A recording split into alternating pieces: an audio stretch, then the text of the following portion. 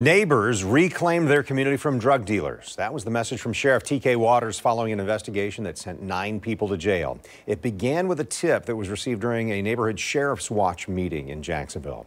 The tip led police to 2 homes that have been identified as drug houses. One on Malden Lane in the Duclay neighborhood. The other is on Fire Tower Road near 103rd Street on Jacksonville's west side. News 4 Jax reporter Eric Gavigne explains. Sheriff's Office. Ready? Yep.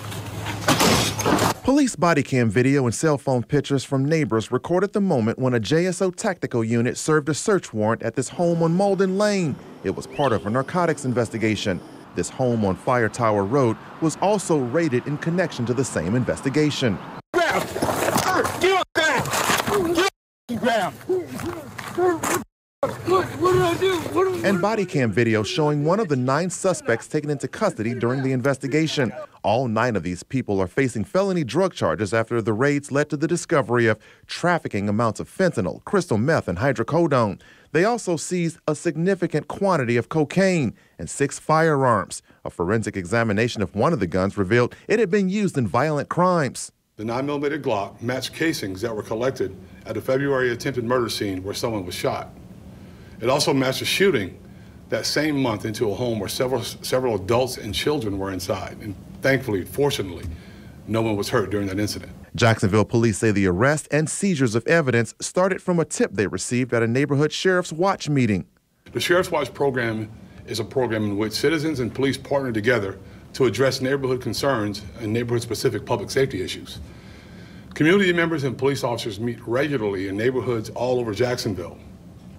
After we received this tip, narcotics detectives started an undercover investigation in the area. Scott Knight says the suspected drug activity at this home has been an ongoing problem. The cars come and go all night long, one after another, after another, after another. We told him a tip at a Sheriff's Watch meeting led to the raid on this home. And yes, I know them people. How proud are you of them for coming forward? Very proud.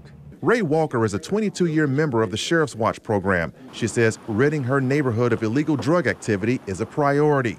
When you have that in your community, you know, there's always the threat of violence associated with drugs. So I'm assuming you guys are really just relieved, like you said, just to get that out of there. Oh, yeah. Oh, yeah. It's one of those where you hear it and you see it and you report it.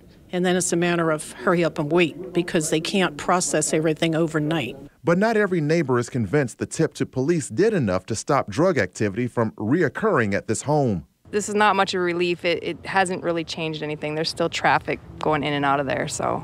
Neighbors say police had been to this home multiple times to investigate suspected illegal drug activity. A man who lives here, who didn't want to be identified, says that he was in the home during the last raid.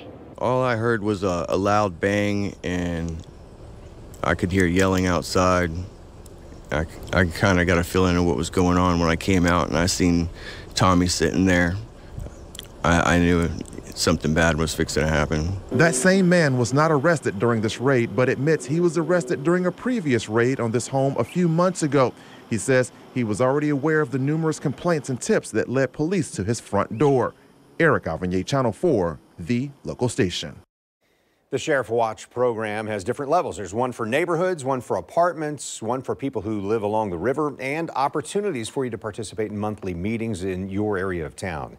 If you'd like more information on how to get involved, we put a QR code on your screen. It's there right now. Just open your camera on your phone, scan it, and it'll take you to the information.